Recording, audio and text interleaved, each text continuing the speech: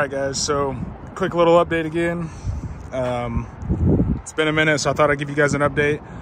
About a 5,000-ish mile review on the JB4. It is still doing amazing. The thing is an absolute ripper with that piggyback on it. Sorry if my voice kind of cuts in and out. I'm kind of getting over the flu, I think. But anyway, got the new company wrap on the vehicle. I know you guys saw that I already had the wheels and tires and everything. So what I was gonna go over was I got the exhaust done on the truck. What I did was I was going to just do a resonator delete, and then I realized how small the resonator is. So if you look under here, there's your resonator. It's like tiny. So I ended up leaving that and deleting the muffler. And then came over the top right there. You can kind of see it there. Came over the top, and then I actually just had them cut it off right there. Right behind that clip, basically as close as they could on that clip. Just so the fact that you don't see the tip on the truck here. I think it looks a little bit cleaner. I do like the dual tips like the Raptor has, but I would have to get a full system for that. And I don't really care, just to have the looks to spend that much more money. And honestly, I think it sounds pretty cool. Y'all hear here in a second. I took all the badging off the side and stuff, so it looks nice and clean. So yeah, like even like from way back here, I mean, it looks good. You can't see the pipe. That's what I wanted. Wrap looking killer. So I'm gonna go ahead and start it up here. My truck's an absolute wreck. So already you can kind of hear that it's a way deeper pitch.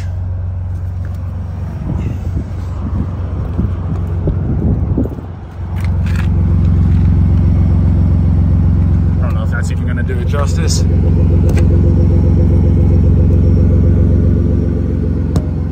But, and it sounds good. I mean, honestly, I'm way more impressed with the sound than what I thought it was going to be.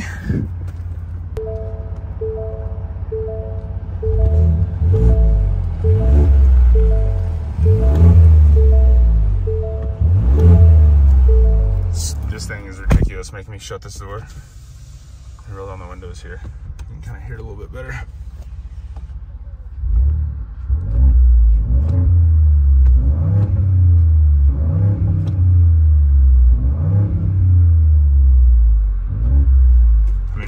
Honestly, like I think it sounds pretty good. It's nice and throaty on the startup. I can't do a cold start for you guys. I'll try to do a short of it tomorrow. I just got the exhaust done. I'm gonna go ahead and I don't really have anything with me, any camera equipment or anything to hold my phone, so I'm just gonna lay the phone down right there and let it just record up so you guys can kind of hear the exhaust clip on a warm start, and then I'll do some revs and stuff.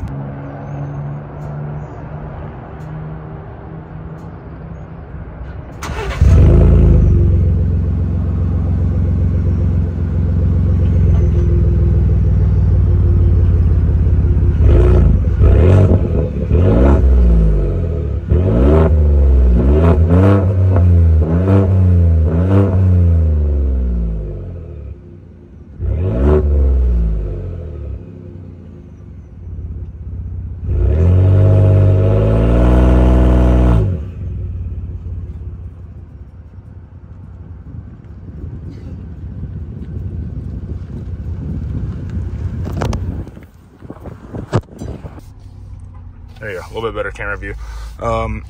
What I was saying was it has to help somewhat in performance freeing that up, because it was a pretty big muffler that I took off right there. Now, obviously it's not gonna make a big difference, but with this thing being tuned, piggybacked by JB4, it's running a lot higher boost than the stock truck would. I think it's like 4 or 5 pounds more. So on the which is the map that I have it on now, which is the E30 map, it runs quite a bit more boost. So I think, you know, it definitely has to help a little bit. Now, obviously, like high flow cat pipes and stuff would be the most ideal situation. I don't want to go that route, because once you go that route, then you have to go custom tuning, and I just don't think I'm going to do that with this truck right now with how well it's running. I don't feel the need to make it really any faster, but it's awesome. I'm enjoying it. The JB4, I can't say enough about this. I don't know how many miles it was. I guess you guys can probably go back and see, but I'm at 31,000 miles now. And here's a little acceleration exhaust clip.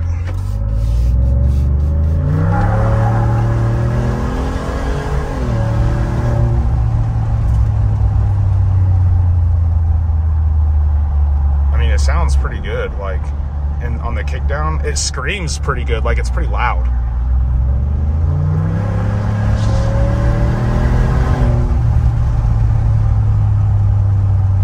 Third gear in this truck is so cool. I think JB4 has a little bit more of like a boost by gear setup too. So and I want to say they do that to like kind of prevent wear and tear on the transmission and stuff. Just because like you can tell a considerable difference, like the shift from second to third, and you can even watch right here. I think it's like 2 more pounds of boost in that gear, so you actually feel it, which is nice because third gear is like the primary gear. Like if you're going 50 miles an hour and you punch it, that's a third gear. It's going to pull the third gear. And like, see how second gear got all the way to about 50, 55 before it was about to shift. So third gear being the highest boost gear is awesome. And it's honestly like, this thing has so much power that it's right at the perfect amount. Like if you're gonna roll onto it full throttle going like 15, 20 miles an hour, it spins a little bit in second gear, and then the rest of second gear and third gear, it chirps the tires, and then it just hooks. And it's just enough power to where I think, to be honest, if there's another 50 horse, 100 horse, I think that it would spin a little bit too much, especially for like off-road tires that I have, to where I don't even know if it'd be really any faster. So it's an awesome setup. JB4 knocked it out of the park on this deal. Burger Tuning, actually, I think is who I bought it through, supplied through. But it's been phenomenal. 0 check engine lights. I beat this truck every day. I mean, I literally beat the hell out of this truck. It is actually due for a oil change. And I mean, 0 issues. The truck has been phenomenal. We've taken it on countless road trips.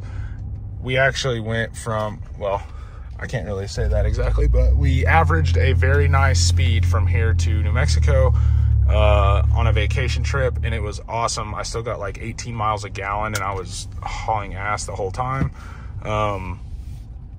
And shout out to ST.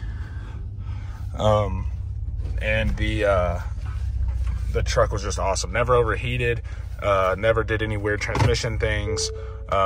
Several passes to where we were going, this is in Mexico, right? Several passes to where I'd be passing a train of cars. I'd be, doing 105. And then I actually have the radar that tells me the GPS right here. So I found out that if I'm going 105, I think it's 106 that this thing tops out at, like the govern. At 106 on this, I'm going like 112. So from 106 to 112, which these is factory tires up to the they're 34.6s, so it's a pretty big jump. It was like a 2, or I want to say the factories were 31s or something, so it was like 3-inch in diameter jump all the way around. So I guess that makes sense. I didn't realize it'd be that far off. But like at 82 miles an hour, I'm really going like 85 or 86. So obviously the faster you go, that gap widens. So yeah, I mean, truck ran amazing. It has plenty of power to where even at those speeds, like if I have my cruise set at 90 miles an hour on a leveled truck on oversized tires, basically 35-inch tires, just with a JB4, I actually had it on the 91 tune because of the available gas I have. So I actually had to detune it right all the way back down to 91 tune, and it was still phenomenal. So it would have been even better if I could have had the E30 tune on a road trip. Obviously, that's not very feasible with finding E85, but the 91 tune was still flawless. I mean, it was awesome. Like the fact that you can be cruising at 90 miles an hour in a 10-speed transmission, it'd be at 10, you're in 10th gear and you're doing like 1.7 to 1.8 1,000 RPM doing 90 miles an hour is insane to me.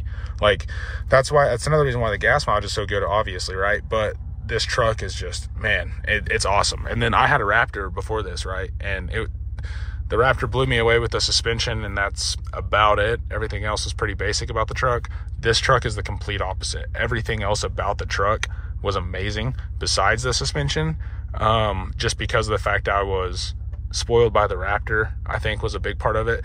But I say fixed it. I made it a lot better. I lessened the gap to where whatever I got, and I'll show you guys this to end the video off, but whenever I got the suspension kit put on, the Fox a whole coilover system, that helped tremendously. Made a huge difference on performance overall, especially going, like I said, whenever you're passing cars doing 90 or whatever and you're kind of jerking in and out of lanes. It doesn't have near as much body roll, and it just overall makes the truck feel like it's way sportier.